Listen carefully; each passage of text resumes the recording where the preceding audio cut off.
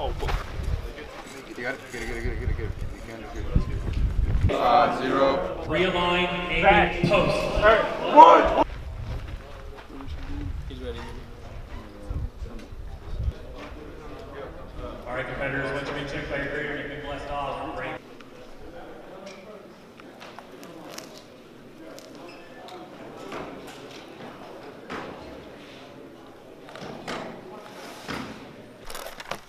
You go get dizzy.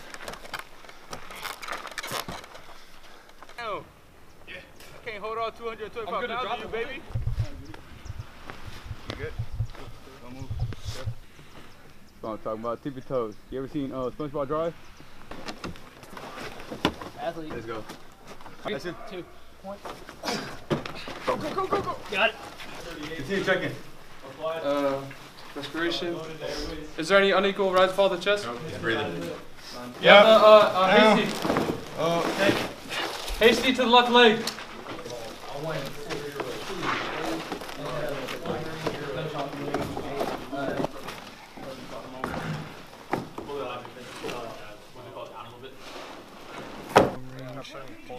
Oh, 70 meters, 75 meters, 1,608 meters, 83.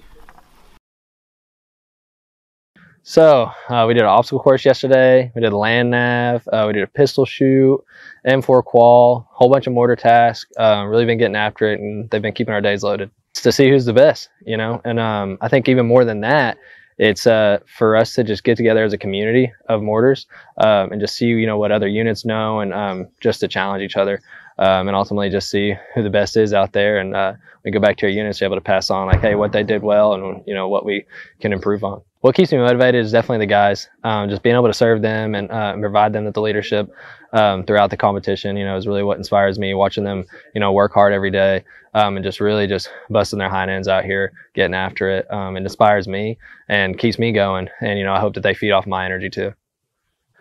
I hope the team feels accomplished. I hope they go back to the 2-7 with pride and how they represented 3rd ID and just, you know, knowing that we really got after it, gave it our best shot. And I hope that they take a lot more pride in being a mortar. You know, we did before we got here, but seeing the competitors and, you know, how hard this competition was, I hope they take pride in it. And I know I will, and we're just ready to continue to get after it and finish out this competition strong.